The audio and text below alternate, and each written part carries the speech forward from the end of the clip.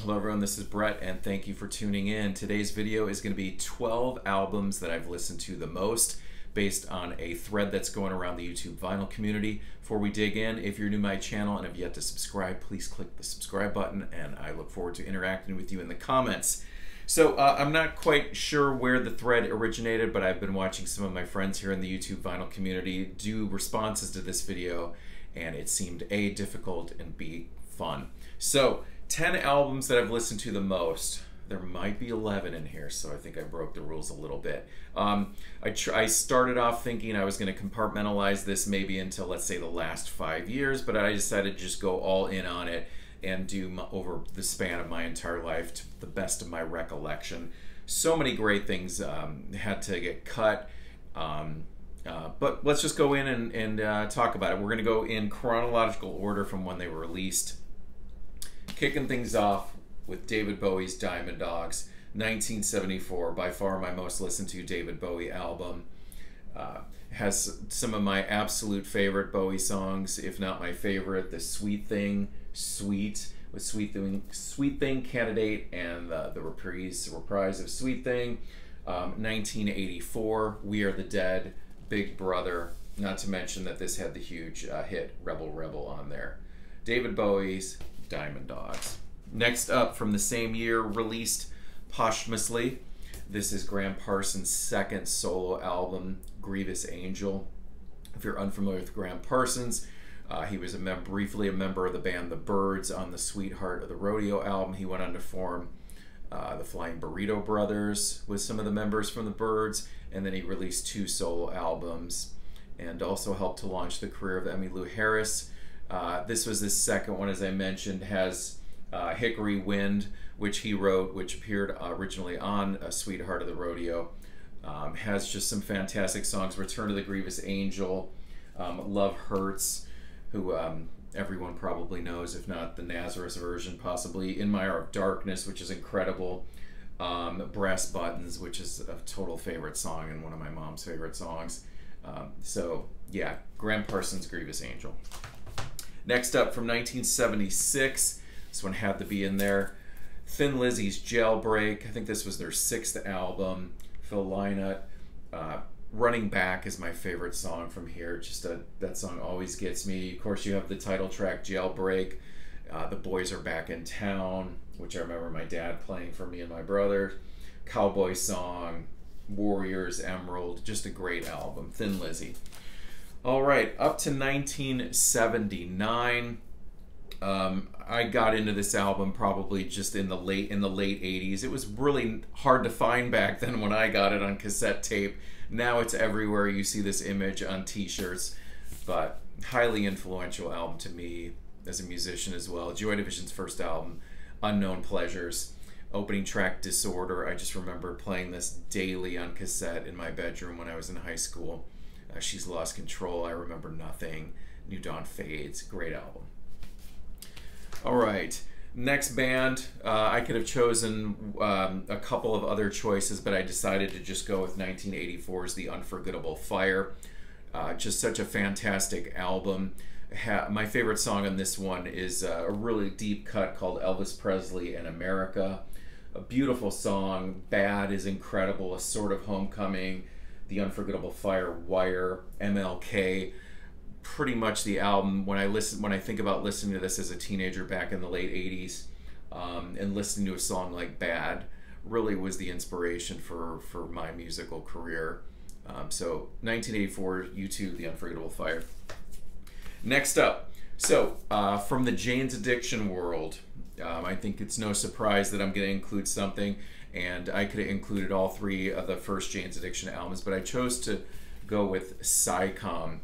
This came out in 1985. This was Perry Farrell's band prior to forming Jane's Addiction. It was only a 5-song EP that they released. This is the reissue that came out in like 93 or 94 on Triple X Records. My friend Aaron Schur there on drums. Incredible post-punk, goth rock verging on. Perry sings in a lower voice, has the song Ziola, where you really hear his kind of falsetto start to emerge. But Human Condition is my favorite. along with City of Nine Gates, the opening track, Hokahe. This is now up on streaming, so if you're unfamiliar with SciComm, be sure to check that out. Next up, 1989, Shelley and Orphan, Century Flower, their second album. This just takes me right back to that time period. Just super emotional album. The late Caroline Crawley on vocals. Silent Day in the title track, Century Flower. Just absolutely incredible. Shatter, Few Small Hours. Beautiful album. If you're unfamiliar with Shelley and Orphan, definitely get that. All right, next up, being in Arizona, this was a huge monumental album for, you know, young musicians and seeing people that were in your vicinity becoming successful. And that is the Gin Blossoms' New Miserable Experience. They're technically their major label debut, although some of the songs appeared on their own self-released album, Dusted, from 3 years before. What can I say about this album? It's so well crafted. Doug Hopkins wrote a good chunk of the songs. Great songwriter, Robin Wilson on vocals. You know, when I drive through Tempe, Arizona, you know, these songs I hear in my head. I know I've said this before, but it's just, you know, going to Arizona State University, the song Mrs. Rita, that was just down the street, sandwiched between Zia Records and East Side Records, off of Mill and University. A palm reader. The song opening track, Lost Horizons, is my absolute favorite. Hey Jealousy was a huge hit for them. Allison Road, Found Out About You is incredible. 29, Pieces of the Night, Hold Me Down, just fantastic. I was fortunate enough back then when this came out, I feel like it was around August of '92. My brother and I went to the Tower Records that was in Mesa back then, and the band was doing a little in-store performance, and they played 5 or 6 songs from the album amongst 50 people or so.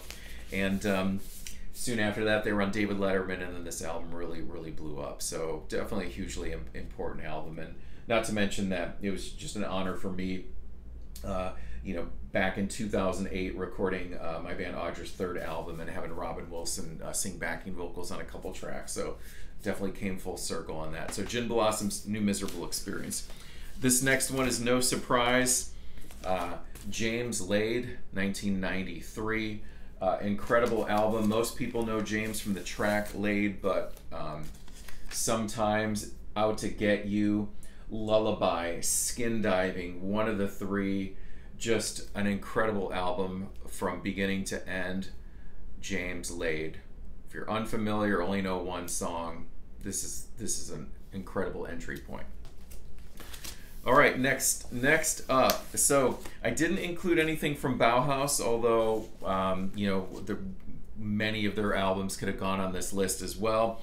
And I saw Brian, Embryonic Robot, his channel had showed Peter Murphy's 3rd album, Deep, which is an incredible album. But my absolute favorite Peter Murphy album is 1995's Cascade. This album, I think, is just perfection. The production of it, the songwriting, is just absolutely stellar. Favorites on this one, Gliding Like a Whale, The Scarlet Thing in You, Wild Birds Flock to Me. It's just an incredible album. Mirror to My Woman's Mind, Subway, just outstanding. We got to open for Peter Murphy one time, and it was just absolutely incredible experience. So Peter Murphy's Cascade, 1995. All right, last one up, 1996. This is the 3rd album, and I could have went with either the first or the second one on this, but I decided to go with the 3rd album from Suede, or as they're known in the United States, London Suede. This is coming up. This is the album that came after Bernard Butler's departure. Featured Richard Oakes on guitar. Absolutely outstanding songwriting. It opens with Trash, Film Star, and Lazy, which are just 3 just upbeat, really poppy songs. By the Sea is incredible. Beautiful Ones. The chemistry between us closes out with Saturday Night. Just an incredible album. So I think that was 11 records. So many other ones that I could have showed, but that gives you a nice little snapshot at 10 albums or more that I've listened to the most. Thanks for watching.